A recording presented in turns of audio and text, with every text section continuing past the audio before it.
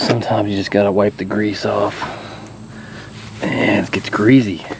It gets greasy under there. Welcome to another Matthumanpizza video. In this video, we are almost taking off the steering wheel, the rack and pinion. That's what it's called.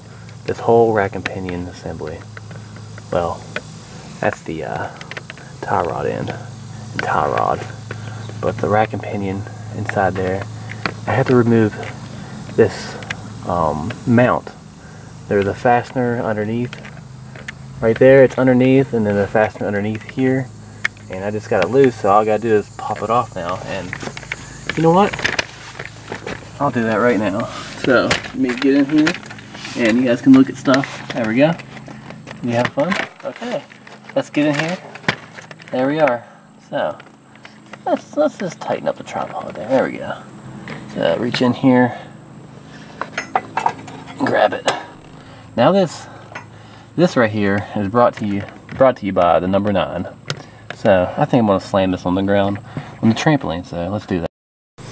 Well, this part is too nasty and greasy to take on the trampoline.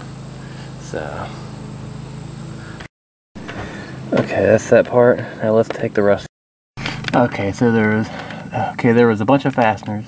You can see all the holes where the fasteners used to be. And then, so, right now, just gotta take this out of there.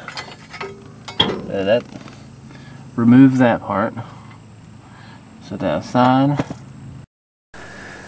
Okay, get out your containers and make sure all your power steering fluid goes into the appropriate containers and recycle it off. And then, once you're done Xing all the stuff out, power steering fluid, close it off. And then, you know, it's all dry now, and then start detaching some of the lines. And yeah, so I'm going to detach this line right here, and I'm going to use a wrench, and yeah. Okay, looks like it's going to rain, but here it is in all its glory. There is a tie rod in, tie rod, there's a boot, and there's the rack and pinion. I believe that's the rack and pinion. Correct me if I'm wrong. But anyway, there's the rest of it. That goes up to the steering wheel, and then that's the other side. And then here's all the power steering fluid, all kinds of crap.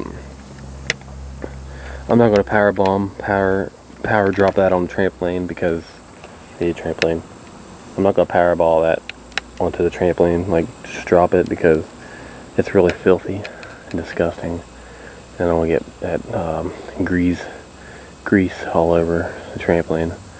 So this has been another Matthumanpizza video. Have a great day, and just be yourself, and don't listen to big fat idiots. If someone's big and fat, don't even listen to them. Have a good day. Have a great day.